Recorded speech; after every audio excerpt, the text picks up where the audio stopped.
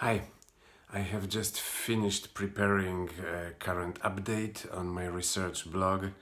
I continue working with technological change and supply of money with that scientific paper that I am preparing on financial equilibrium in the presence of technological change.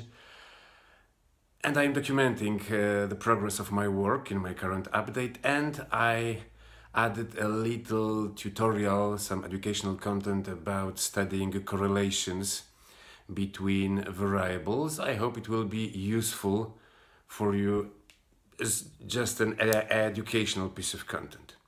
So this is it for today. Hi, until next time.